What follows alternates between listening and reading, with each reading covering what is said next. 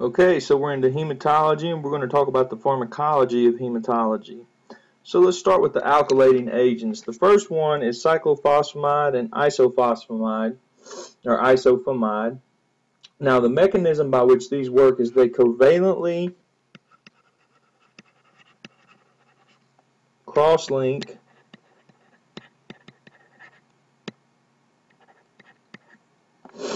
DNA strands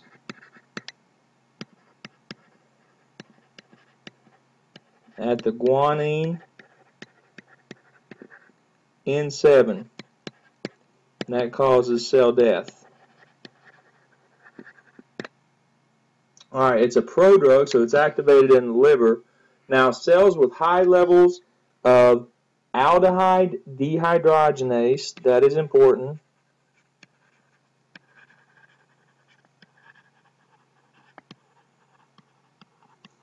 Aldehyde dehydrogenase are protected. So that's going to be your bone marrow stem cells, your liver, and intestinal epithelium. So there's relatively few classic signs of chemotherapy toxicity with this. So when are we going to use this guy? Well, we're going to use it in things like lymphomas, Hodgkin's and non-Hodgkin's lymphomas, leukemias, every single one of them, ALL, AML, CLL, CML, breast, testicular, and ovarian cancer. So the indications: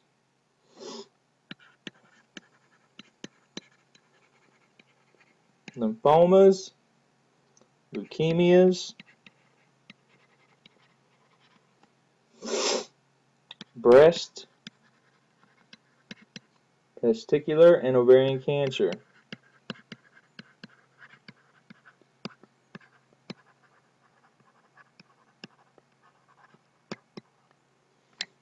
Alright.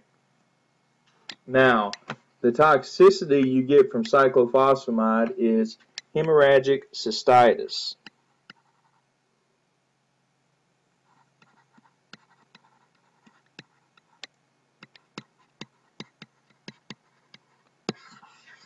Hemorrhagic cystitis. Now, that's due to acrolein, which is a metabolite of cyclophosphamide, so it leads to myelosuppression. Okay, now you can prevent hemorrhagic cystitis with a drug called Mesna.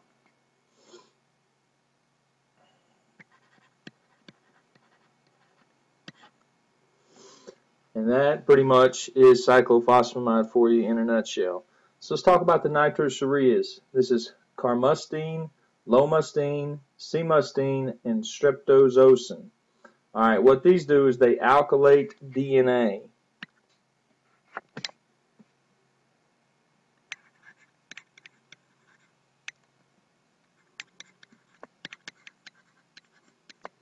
They alkylate DNA, and the main indication for these guys is brain tumors. So like glioblastoma multiforme, so it's it's lipophilic, so it crosses the blood-brain barrier. And also you can use these in Hodgkin's lymphoma.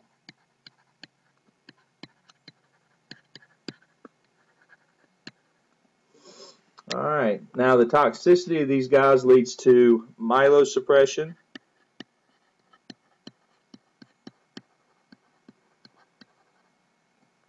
leukopenia, and dizziness and ataxia. So what about cisplatinum? Well, platinum complexes and binds and cross-links DNA, which causes apoptosis.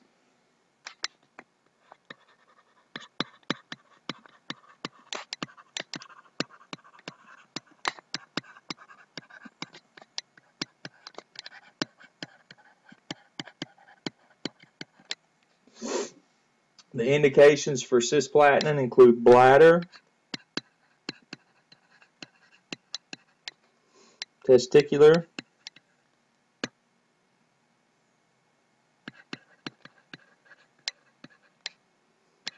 and ovarian cancer.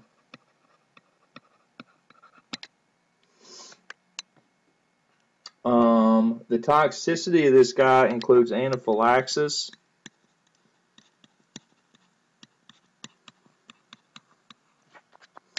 and ototoxic, Can you think of another drug that's ototoxic? That's right, your loop diuretic, so you can get tetanus and deafness. Also renal toxicity.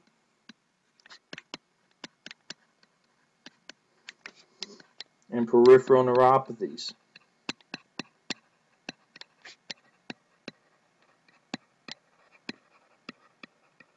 So what about busulfan? What do we know about this guy? Well, his mechanism is a DNA alkylation of the guanine N7.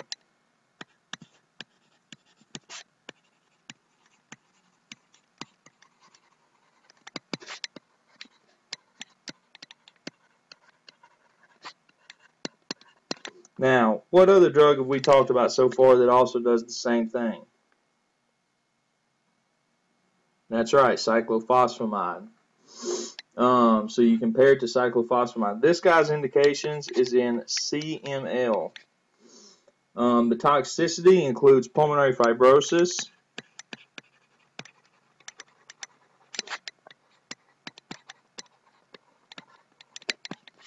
and dysplasia. They call that busulfan lung.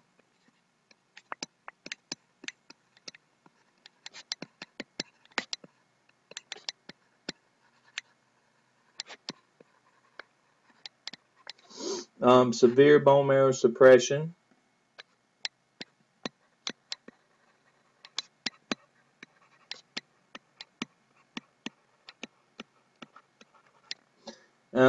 It's potent against hematopoietic stem cells, so that's why you see all the things you do with those. So those are your alkylating agents used in hematology. So let's talk about your antiplatelet drugs. Aspirin is a non-selectively inhibitor of COX-1 and COX-2 by acetylation of serine residues.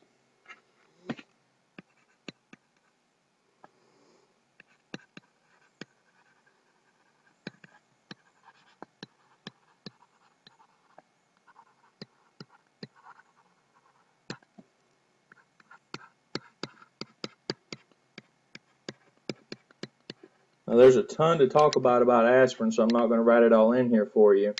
But what that does with the serine residues is arachidonic acid cannot be converted to prostaglandin H2, the precursor of thromboxane H2. That is important to know. Okay, arachidonic acid cannot be converted to prostaglandin H2, which is a precursor to thromboxane A2. So note, aspirin is an irreversible inhibitor of COX, whereas other NSAIDs are reversible inhibitors. So what are you going to see with that? You're going to see an increased bleeding time. The PTT and the PT are unaffected. Now the toxicities include bleeding, gastric ulcers, Rye syndrome, etc. You can also get aspirin-induced asthma, which arises from an imbalance of arachidonic acid product synthesis. Since aspirin is a non-selective COX inhibitor, synthesis of thromboxanes, prostacyclins, and prostaglandins are inhibited from arachidonic acid. However, leukotriene synthesis is unimpeded because there is no inhibition of 5-lipoxygenase. Let's write that in there.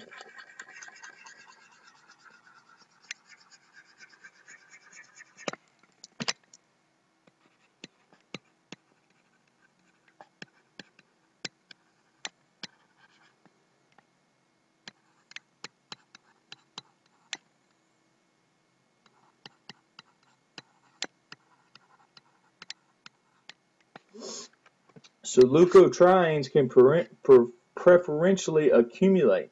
So people with predisposed sensitivity develop bronchospasm and asthma, and that's how you get aspirin-induced asthma. Note, this is not, I repeat, this is not an IgE type 1 hypersensitivity mediated event. Aspirin exacerbated respiratory disease, or AERD, which is chronic rhinosinusitis, nasal polyps, and asthma. Ingestion of aspirin and NSAIDs precipitates asthma and rhinitis attacks. However, the inflammatory process begins and continues even without exposure to NSAIDs and aspirin. Once it develops, it remains for life. So that's aspirin in a nutshell for you. I know that's a lot, but the main things I think we hit on. So let's talk about clopidogrel and ticlopidine. This irreversibly binds ADP receptors.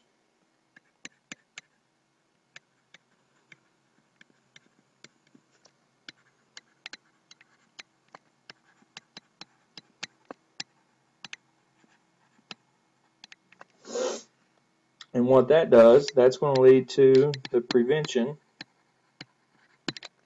of the GP2B3A activation. And that's going to lead to decreased platelet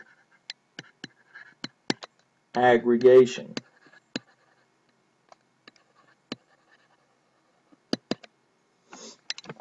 So the indications in clopidogrel and ticlopidine include coronary stents, thrombotic stroke, antiplatelet therapy in post-stroke and post-TIA patients. A recent study found that adding clopidogrel to aspirin in patients who already suffered a stroke or transient ischemic attack reduces the chance of further cerebrovascular events compared to aspirin alone. So the toxicity of ticlopidine, you need to know, is neutropenia.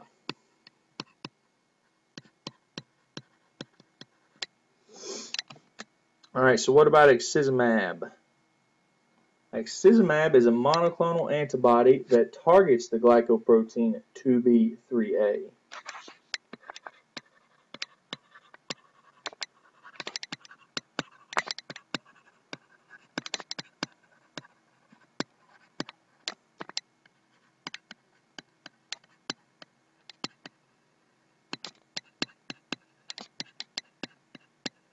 So what's that mean? That's going to lead to a decreased platelet aggregation.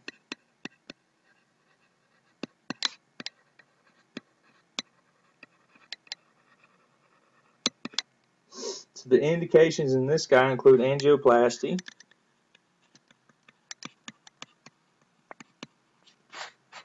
and acute coronary spasms, or acute coronary syndrome, sorry.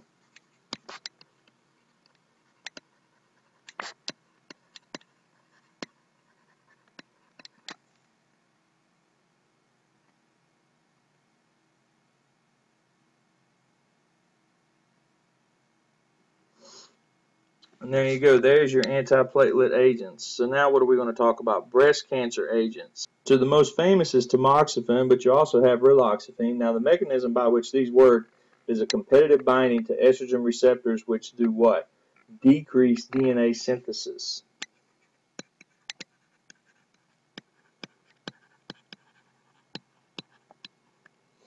Alright, so these are called SERMs, selective estrogen receptor modulators. They're indicated in breast cancer.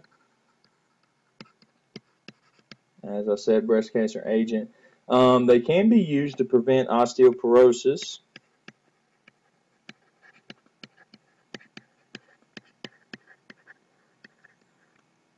There's a possible increased risk of endometrial cancer, but that's with tamoxifen only. So you need to know that.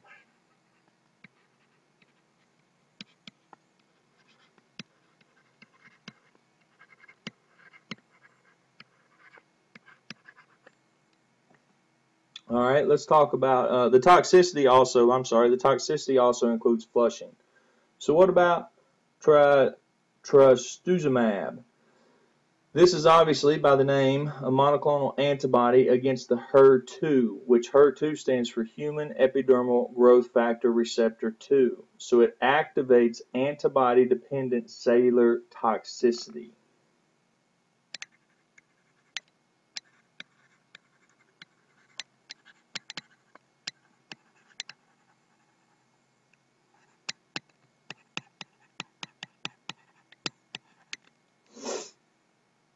Toxicity includes a cardiomyopathy,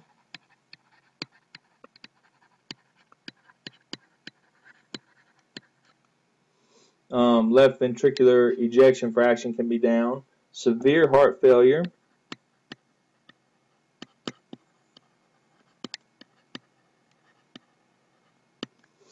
and severe pulmonary toxicity.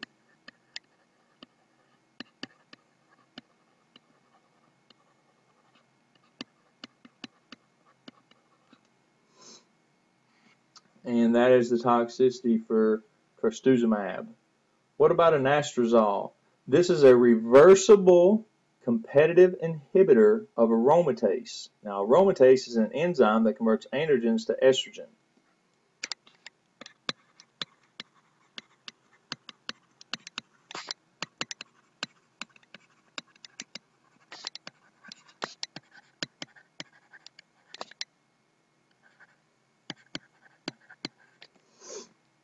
It's used in postmenopausal women with breast cancer.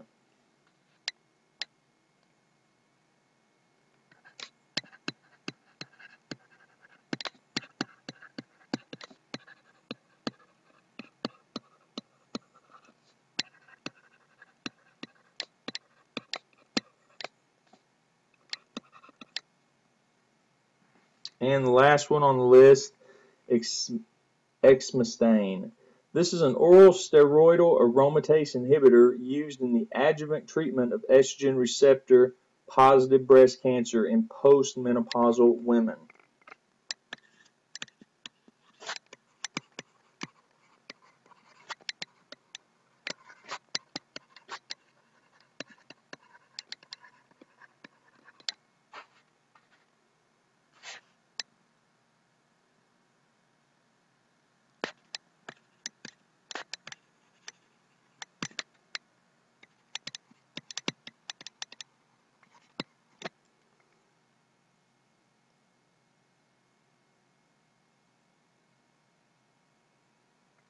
Alright, so that is the breast cancer agents. Now let's talk about the DNA intercalating agents.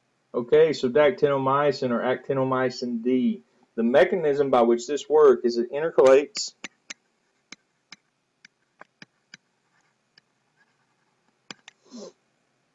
between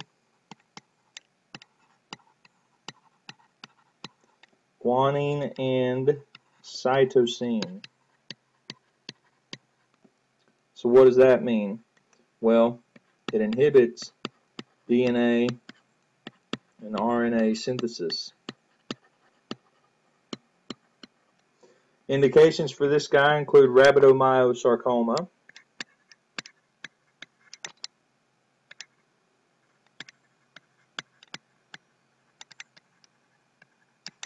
Wilms tumor, Ewing sarcoma,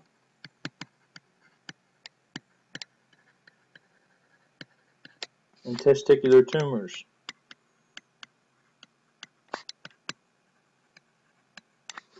And the toxicity includes myelosuppression.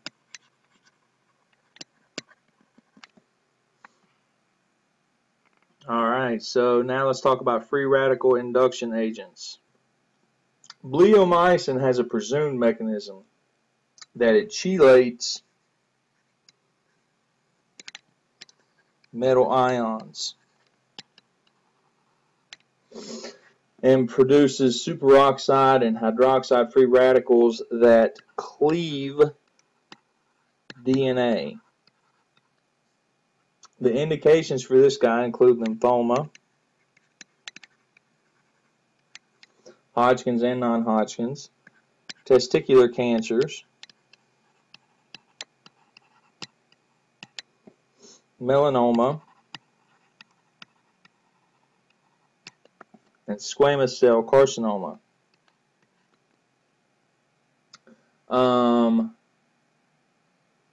It is less myelosuppressive regimen for Hodgkin's lymphoma.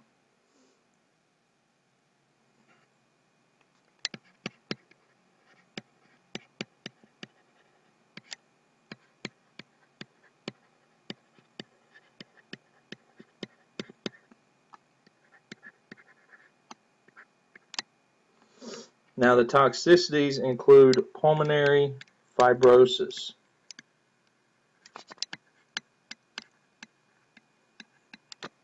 So what about doxorubicin or adriamycin and daunorubicin?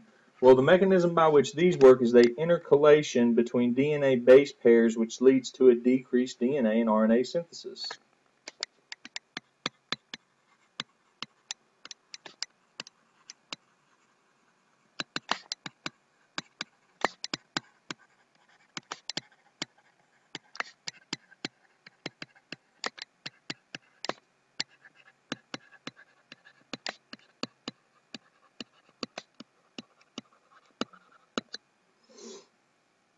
Alright, and it also inhibits DNA topoisomerase 2.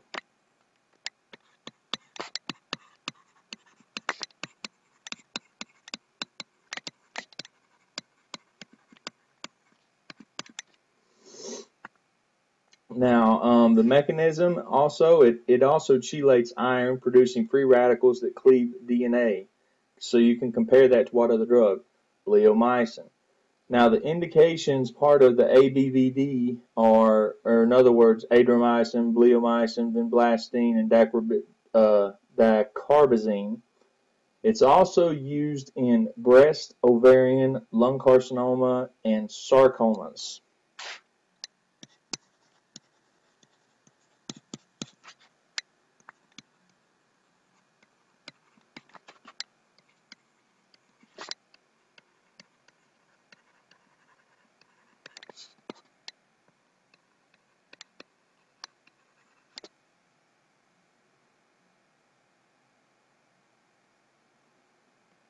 Now, the toxicity of doxorubicin is that it is cardiotoxic.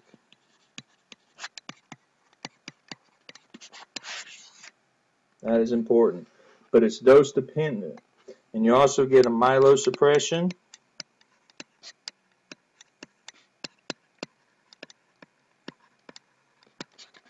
and alopecia. Alright, so those are your free radical induction agents. So what about the G2 phase agents? Well, the G2 phase follows the S phase, which prepares the cell for mitosis. So etopside is the drug we're going to talk about because it causes cell death during the late S phase and G2 phase.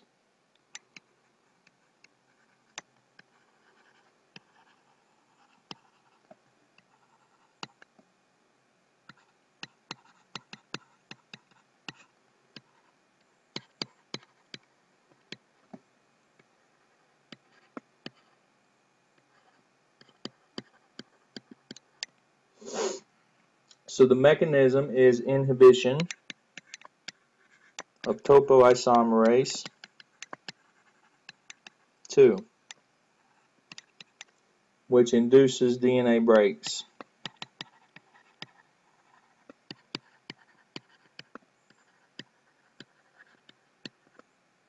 It's activated by dephosphorylations. Now, when is this indicated?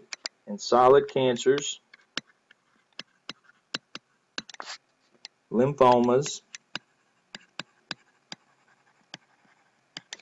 and leukemias.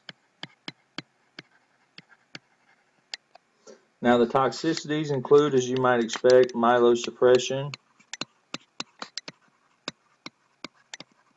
and alopecia. And that is etopside for you. So now let's talk about the fun old heparins. Now there's a ton of information here, so I'm going to be reading a lot more than I'm writing. So let's talk about the mechanism. It catalyzes the reaction between antithrombin 3 and the serine protease clotting factors. So we always need to know the mechanism of action.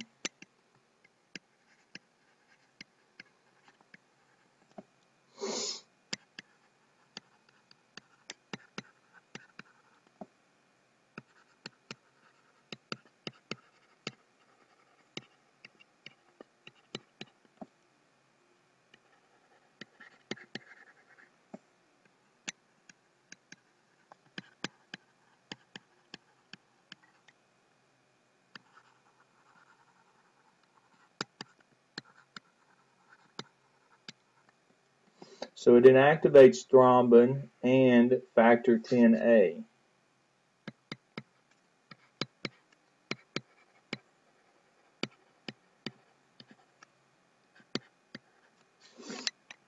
as well as factors 7, 9, 11, and 12. So it's given intravenously or subcutaneously. The time of onset, if given intravenously, is immediate, and if it's subcutaneous, it's about 30 minutes. The half-life of the drug is 1 to 2 hours. So when is it indicated? For immediate anticoagulation, such as a DVT, such as a MI, a PE, or a stroke. That's when we use heparin. Heparin does not cross the placenta, thus is safer than warfarin in pregnancy. You dose by the PTT. That is important.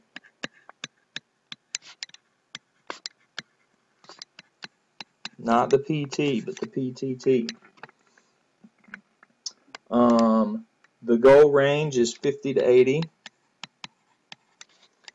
depending on the scenario. Bleeding can occur if patients are given too much heparin. So reversible, how do you reverse heparin?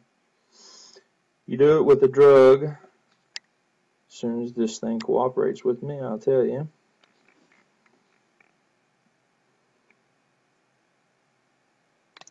You do it with a drug called protamine sulfate. That's how you reverse heparin.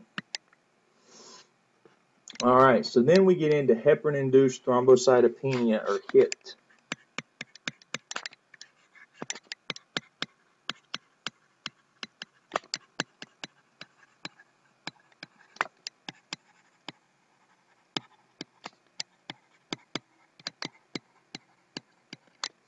Now, there's two types of this. There's a type 1 and a type 2.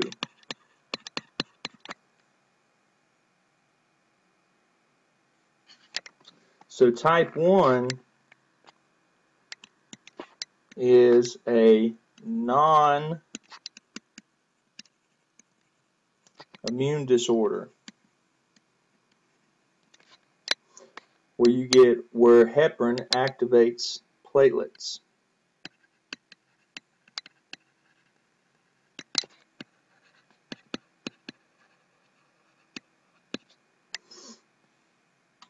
Heparin-induced thrombocytopenia can be a severe and life-threatening complication of heparin therapy.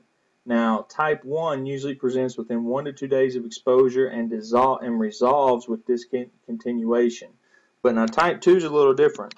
Type 2 is an immune-mediated.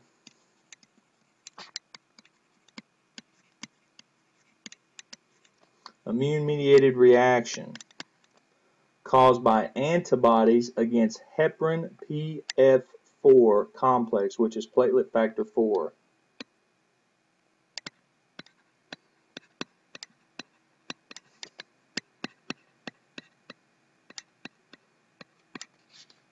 Heparin PF4, platelet factor 4 complex. So antibodies which recognize the heparin platelet factor 4 complex bind to the surface of platelets and induce their activation. The cross-linking of IgG on platelets induces a thrombocytopenia and a hypercoagulable state.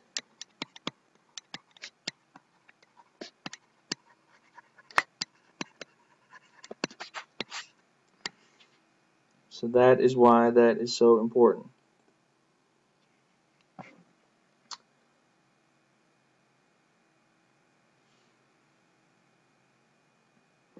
So patients generally present within 5 to 14 days following heparin treatment with type 2 with signs and symptoms of thrombocytopenia,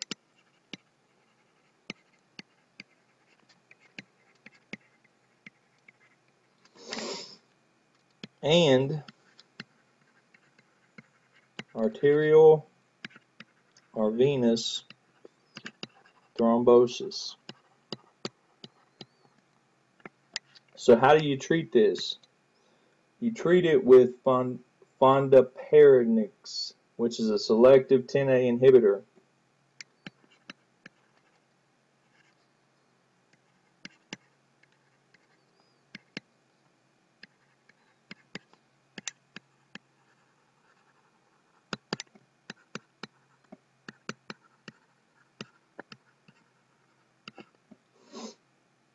You also can treat it with loperidone,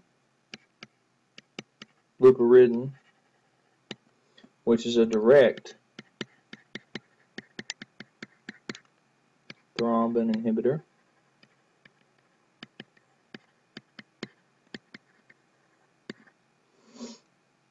You can also treat it with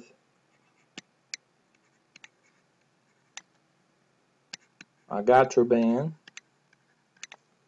or warfarin. Now, a random fact, the highest negative charge density of any known biological molecule is heparin. So protamine sulfate, therefore, is positively charged, and that's why we can use that. So let's talk about enoxaparin.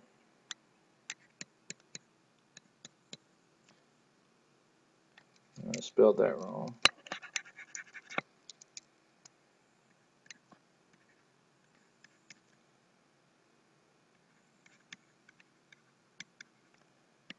What is special about enoxaparin? Well, it's a low molecular weight heparin. It's the same mechanism, so it preferentially inhibits 10A and 2A. So you can remember that by enoxaparin with the X and the A, 10A.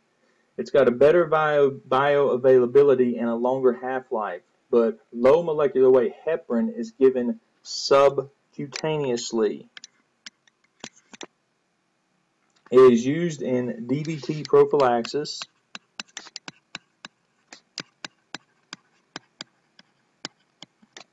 and in the treatment of established venous thrombosis while bridging with warfarin. There's no monitoring needed. It doesn't raise the PT, the PTT, or the INR.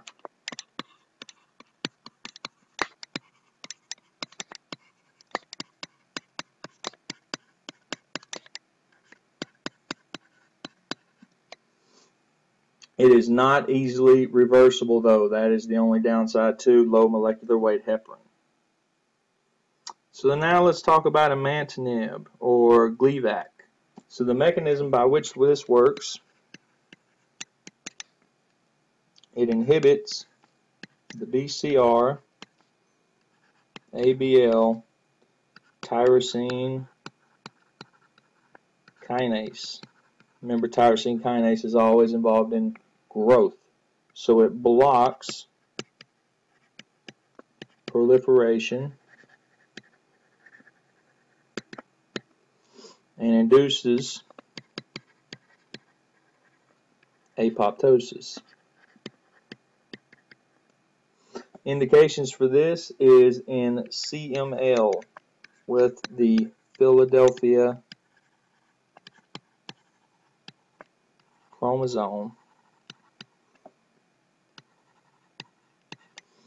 Also in GI stromal tumors or GISTs.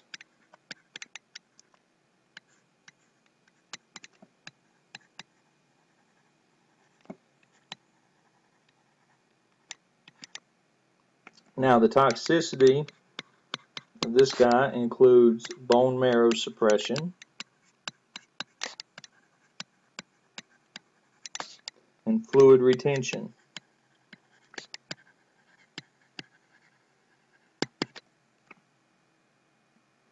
So what about prednisone? What do we know about it? Well, prednisone is a corticosteroid.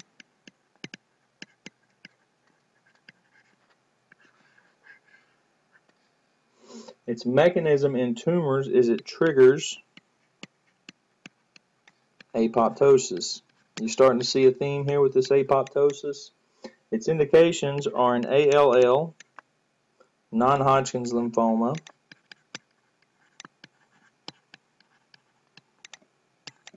Hodgkin's lymphoma, and a board favorite, multiple myeloma. Most people don't know you can treat multiple myeloma with prednisone.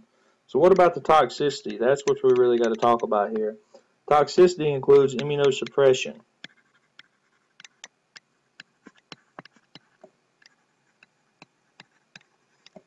hypertension, Cushing-like syndrome,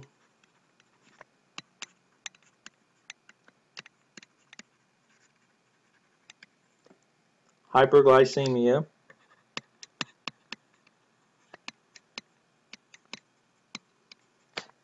steroid-related psychosis,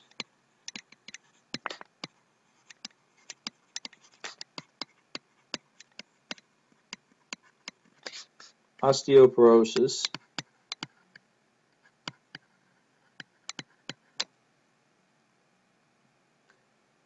cataracts, acne, and last, peptic ulcers.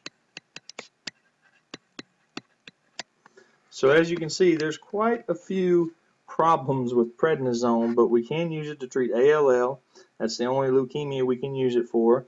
Non-Hodgkin's lymphoma, and multiple myeloma. So definitely know that. And if there's two that I would know, it would be the multiple myeloma and the ALL. And also remember, you're immunosuppressed, but also because it causes hyperglycemia, it can cause you to be a diabetic. Alright, so now let's talk about the S phase agents. So what is the S phase? Well, that's where DNA replication occurs.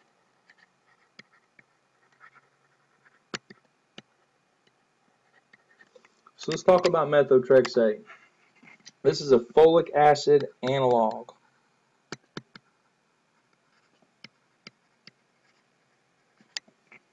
It irreversibly binds to dihydrofolate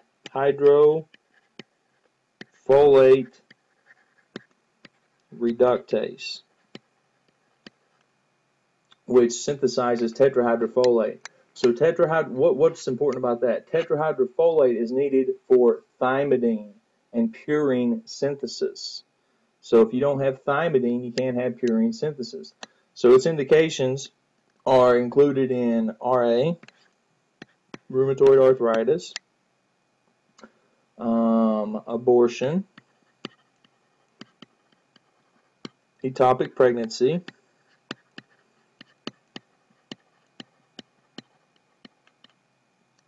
psoriasis,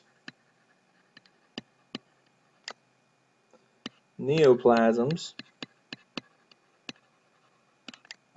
and leukemias and lymphomas, which would be neoplasms.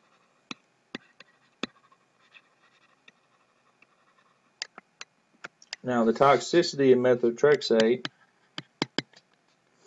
includes myelosuppression, as might be expected, leukopenia, steatosis, and mucositis. Now, what do you do to give a rescue if you overdose somebody on methotrexate? It's called a leucovorin rescue.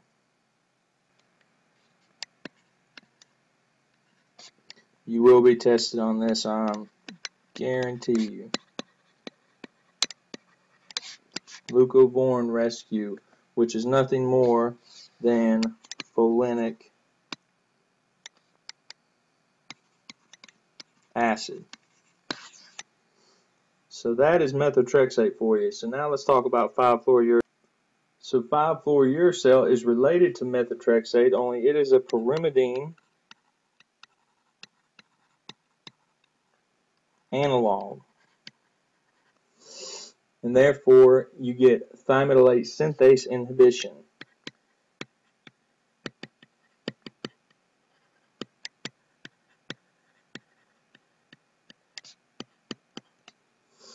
Therefore you get a decreased DTMP.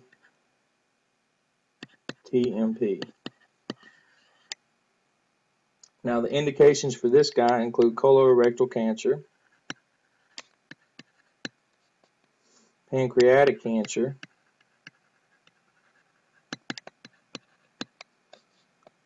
and it's topically used on basal cell carcinoma. Now, what about the toxicity of it? As you might expect, myelosuppression, just with all these other drugs as well. and photosensitivity.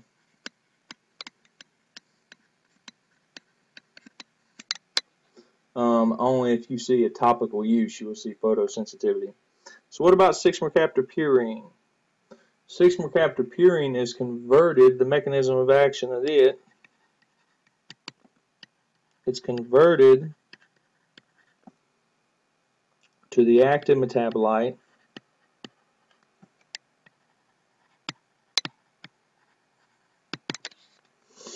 by HG PRTase, which inhibits purine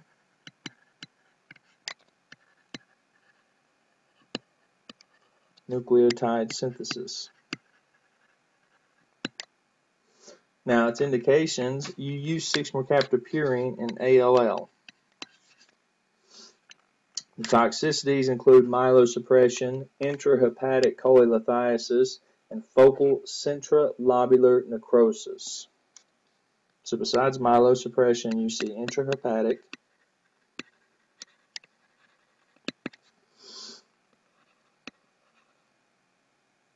cholestasis,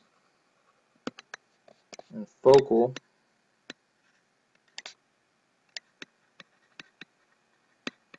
centrilobular necrosis.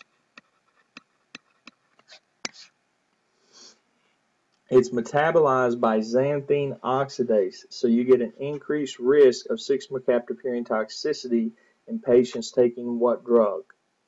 That's right, allopurinol, which is a xanthine oxidase inhibitor for chronic gout. So you got to be really careful with that when given 6-mercaptopurine. And look at it, it says purine in the name. So that's kind of a giveaway. So what about citrabine? Citrabine's mechanism of action is it is converted to a cytosine analog, which inhibits both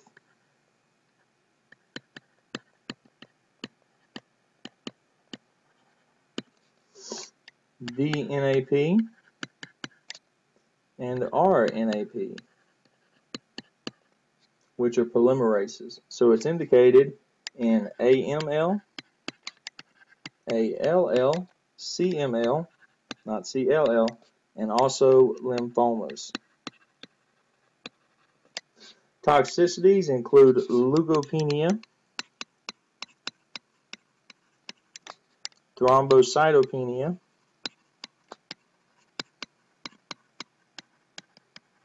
and megaloblastic anemia.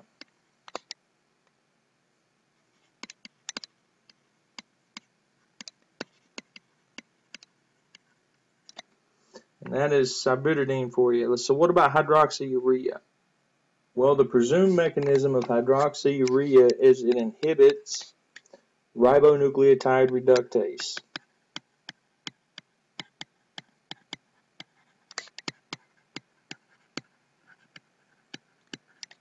Preventing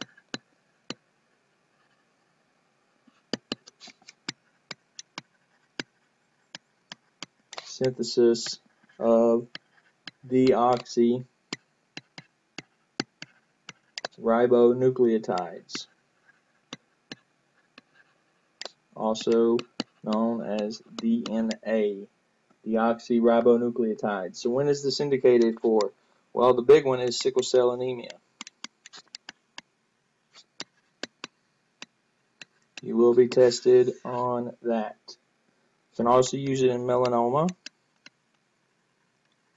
and refractory CML. The toxicities, you might expect, include the good old myelosuppression. And that's hydroxyurea for you. So now let's talk about the thrombolytic. These are indicated for an MI and ischemic stroke. Not hemorrhagic stroke, ischemic stroke. They include TPA, urokinase, and streptokinase.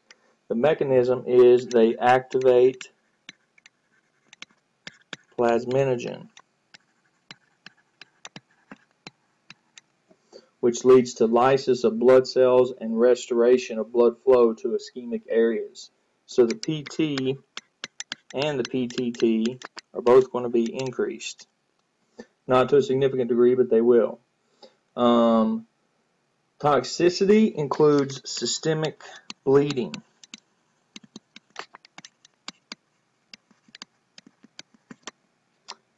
So how do we reverse this? What drug do we use to reverse these thrombolytics? It's called aminocaproic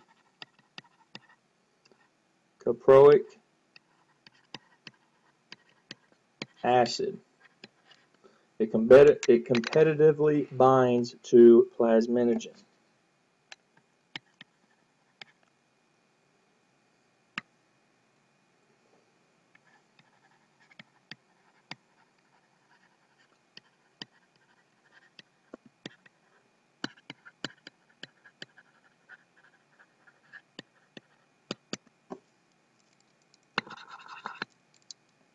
Aminocaproic acid is how you reverse thrombolytics. Alright, so tubulin binding agents, the Taxols like paclitaxel, what do we know about it? Its mechanism is it enhances assembly of tubulin dimers into microtubular polymers, which stabilizes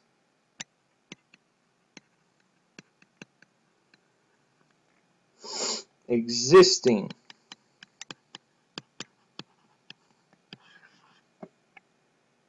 microtubules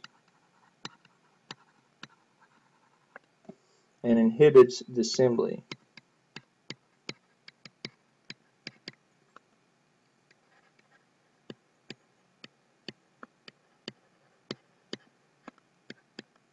So it enhances assembly of tubulin dimers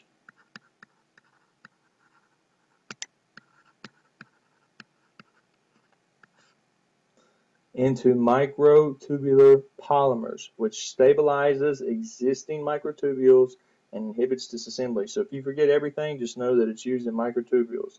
So this interferes with the progression of the cell through mitosis. So you can compare that to griseofulvin. So what's its indications for? Breast cancer and ovarian cancer. Toxicity includes myelosuppression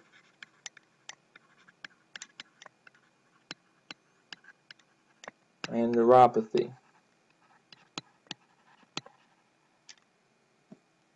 Now, the vinca alkaloids, so vincristine and vinblastine, these bind to tubulin.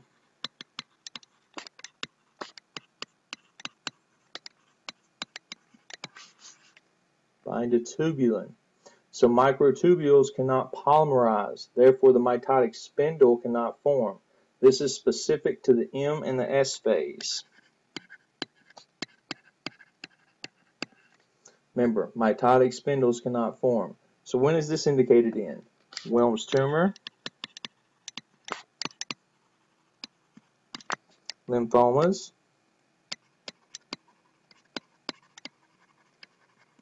and leukemias. Toxicity with vincristine includes paralytic ileus,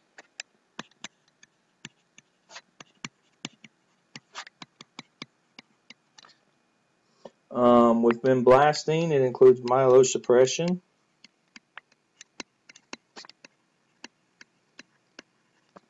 which leads to a leukopenia.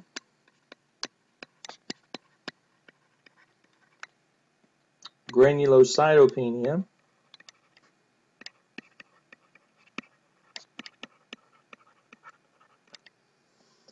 and intrathecal administration of vinca alkaloids is fatal. Never, ever, ever administer these intrathecally.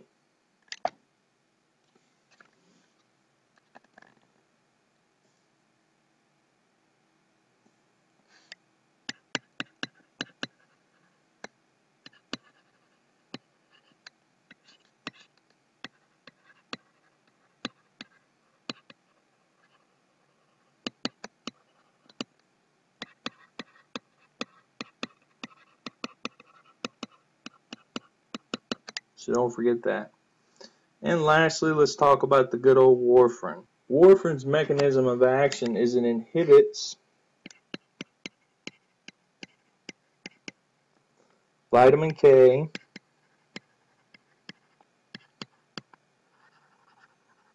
dependent gamma carboxylation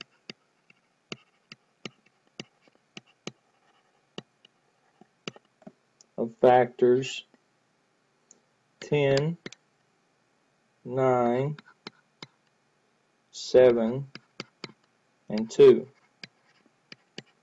You can remember that by the mnemonic 1972. That's how I remember it. Also, protein C and S. And protein S is the cofactor for protein C.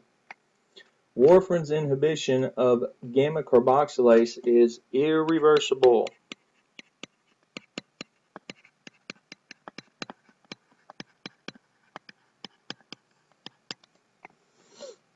So its effects last 7 to 10 days after stopping therapy.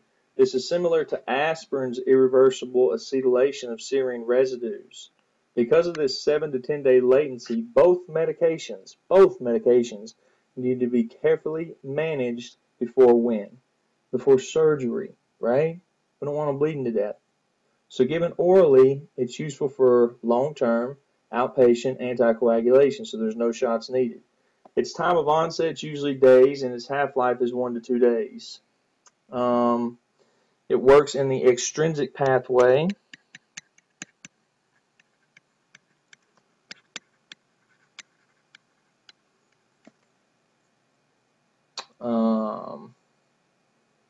And indications for warfarin include chronic anticoagulation.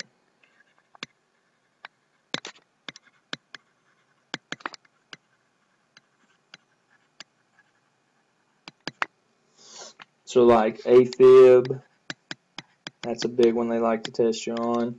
DVT, PE, and cardiac valve replacements.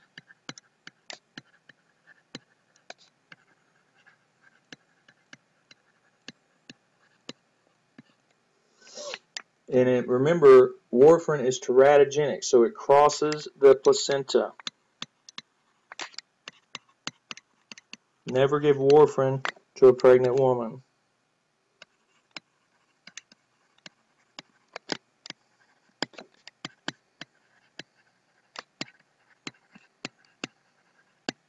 And when is the teratogenic period again? Weeks 3 through 8.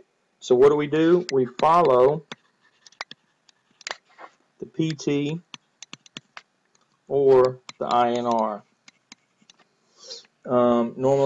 which is the normalized version of the PT.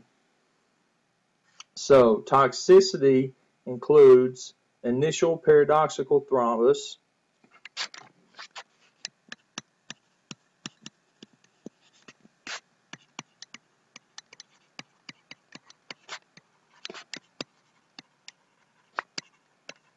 that's why you always give heparin before warfarin, bleeding, and skin tissue necrosis.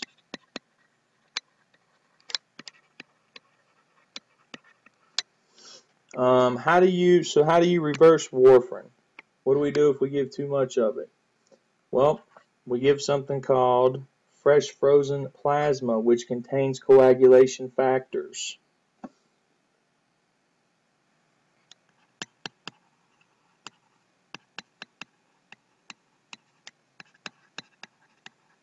Fresh frozen plasma and also vitamin, you got it, K.